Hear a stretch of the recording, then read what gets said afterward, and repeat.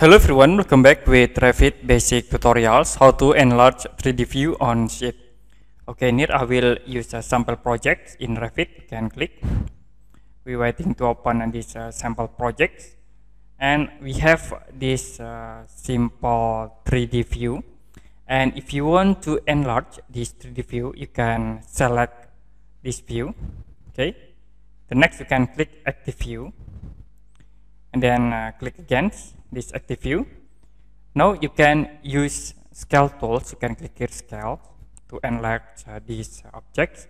Okay, we can set in gravicals. You can click from a center point in here and click again to the bottoms, and you can move to enlarge the objects. You can click at this point and it will automatically enlarge the objects. You also can use a different method. Okay, you can select again, and you can use scale tools, and you can use numericals in it.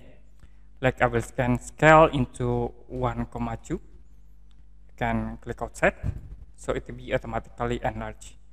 Okay, this is with numericals. So you also can use a graphicals, just clicking at this point, click again to the bottoms, and you can move to the top to make it more small, and you can click again to apply. Okay, that's it, how to enlarge 3D view on sheets in Revit software. And if you have any question about this tutorial, you can comment below this video.